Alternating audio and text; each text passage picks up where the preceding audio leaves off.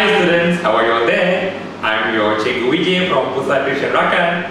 Thank you for tuning in again into the second part of the chapter reproduction. Today I'm going to go through with you in greater length about the two types of reproduction. Yes, that's right, I promised you in the previous lesson, right? Which is sexual reproduction and asexual reproduction. I hope you will stay until to the end so that you can benefit from what I'm going to give you, your students. Now, students, there are many of you all who complain that science is very difficult. Yes, I commonly hear this. Why? Because you say that science is a factual subject. You need to memorize. No, students, please take that thought out of your mind. Who said science has to be a subject of memorizing? No, it is a matter of understanding. If you look into my first video on this chapter of reproduction, you will see that I've given you in a very simpler way to understand science, and I have given you in a mind map form. That is the way that you should study science, students. This is how I teach my students, and that's why many of them who come to me from a failing category, they have pushed themselves up to getting A's. That's true. Please watch my YouTubes where many of my students have given great testimonies. Now, those are real testimonies here.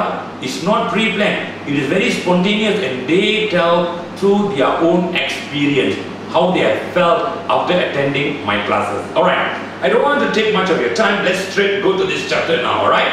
Okay, students, as I mentioned to you in the previous lesson, reproduction is broken into two parts. Yeah, that is what? Sexual reproduction and asexual reproduction. Now we are going to see what are the differences between sexual reproduction and asexual reproduction, right? Now I will go through the sexual first, then we see how asexual is just the right opposite of sexual, alright? Okay, sexual reproduction only involves one individual. Can you see that now, students? Alright? When I mention one individual, that means there are no sex involved here. No sex involved. Okay? No sex involved. That means there is no male, there is no female. That is what I mean here. Alright? And it is only one individual. Okay? Now, number 3, because there is no male or no female, therefore, there is no specific reproductive organ which are involved. No specific reproductive organ. So, no specific reproductive organs. Okay? No specific, no specific reproductive organs. Alright? Yes, sorry, this is S. Yes, correct. No specific reproductive organ. So there are no specific reproductive organs involved in sexual, forgive me, this is supposed to be asexual. Yeah, let's correct that, yeah? This is supposed to be asexual, and let's put this as sexual. Yeah, that's correct. So again, I repeat myself. Asexual reproduction, there is no more than one cell, meaning that there is only one cell. So I repeat, it involves one individual only, one individual. Number 2, there are no sex involved. That means there is no male, there is no female. Number 3, there is no specific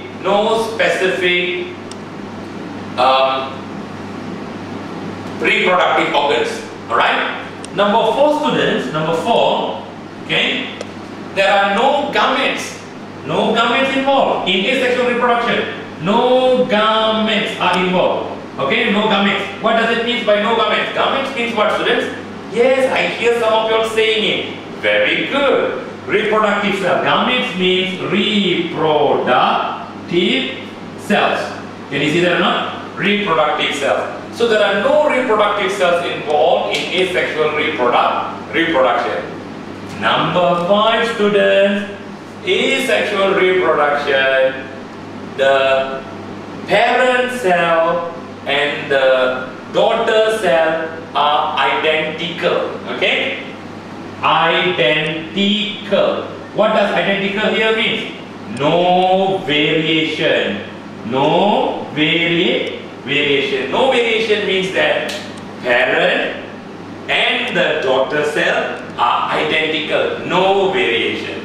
So this is basically the characteristics of asexual reproduction. Let me run through that again with you. Yeah. Number one, there is only one individual involved in asexual reproduction. Number two, there is no male or female, means that no sexes. Number three, there is no specific organs involved. Number four, specific organ means specific reproductive organs. Yeah. Number four, there is no, as you can see here, I pointed out, number four, there is no gametes. Alright? What does gametes mean? Reproductive cell. There is no gametes involved. Number five, there is no variation. Means that the mother cell, or we call it the parent cell, and the daughter cell are identical. I must add another point here, students. When I mentioned there are no reproductive cells or gametes involved, right? What does that mean? This means that there is no fertilization. Yes, there is no fertilization in asexual reproduction. Got it, students? Now, another very important point that you must take note of is that asexual reproduction is the base for growth. Yes, is the base for growth in simpler form of organisms, or we call it as unicellular organisms. Many unicellular organisms carry out asexual reproduction. Got it, student? In other words, low category or low level organisms. So asexual reproduction basically happens in low level organisms. Low level organisms. Can you see that or not? Alright? Now, in your syllabus, you need to know 5 types of asexual reproduction. What are those 5 types of asexual reproduction? I will quickly write it down here for you. Alright? 5 types of asexual reproduction. What are those 5 types of asexual reproduction? Number 1 is binary fission. Number 2 will be spore formation. Oh, okay. Let's erase this off here. Alright. Okay, spore formation. Okay. Number 3 would be, yeah, I hear some of you saying, very good. Budding. Wonderful. Number 4 would be vegetative reproduction. And lastly, number 5 will be regeneration or rejuvenation.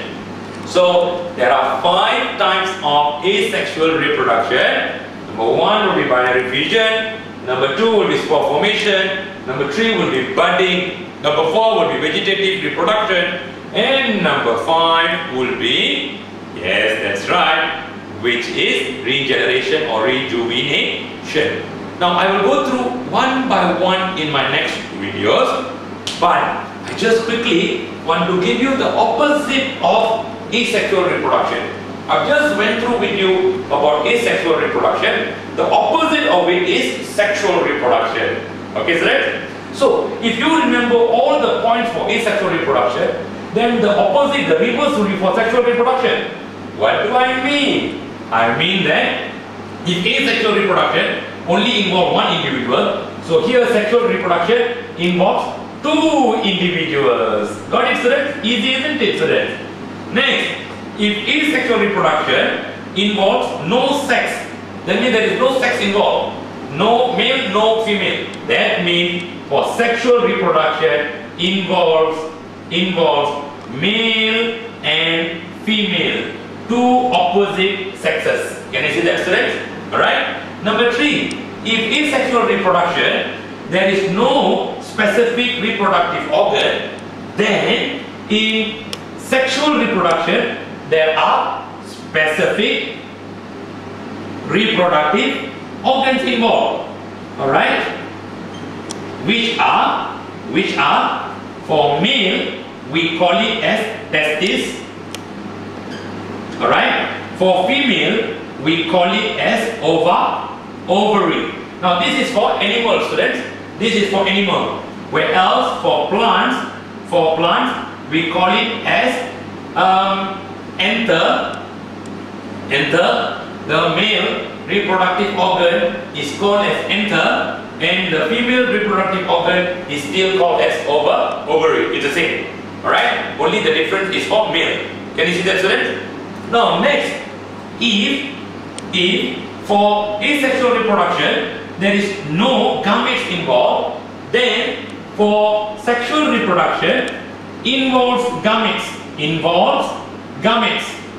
Alright? Remember, students, what did I say gamete? Gamete means what? Reproductive cells. Okay? Reproductive cells and reproductive organs are different. So, for the male reproductive cell, we call it as sperm. That's right, sperm. And female reproductive cell, we call it as, yes, I hear some of you saying, ovum. We call it as what? Ovum. But I must tell you that this is for animals. This is for animals, students. For plants, the male reproductive cell is known as pollen grain. The female reproductive cell is known as ovule. The female reproductive cell is called as ovule. Got it, students? So the terms are slightly different. You got to know the terms, yeah? And lastly, number 5, students. Number 5, yes. In sexual reproduction, there is difference, meaning that both parent and daughter cells are not identical. Means what? There is variation. Has variation. Involves variation. Alright, students? So sexual reproduction, the mother cell and the daughter cell are different from each other. Means there is variation. Means that they are not identical. Right, students? And lastly, students, remember, sexual reproduction occurs in higher level organisms. Got it, students? What does higher level organisms mean? It means that organisms which are more complex. Mainly, sexual reproduction happens in higher level organisms. Mainly. Got it, students? So, this is the simple explanation about sexual and asexual reproduction. I hope my explanation has benefited you, students. If you would like to attend for my extra tutorial classes, I have it every weekend. You could do so in order for you to come into my class and learn about this chapter in further detail. It will be good. I would like to have you in my class and you could benefit from my teaching because I do make science simple and easy to understand. Alright, students? So if you would like to know more about what we do at Pusat Tuition Rakan, please go to our website at www.rakan.edu.my or contact us at 012-680-5900. I hope you would tell about this video to your friends and ask them to also come and view so that they can enjoy and benefit from my teaching too. Remember, students, sharing is caring. The reason why I'm doing this video is to try and help many out there in order for them to understand science in a more better manner. Alright, students? So I hope you have enjoyed my lesson today. Thank you for being there and watching this video. Take care students. Bye bye.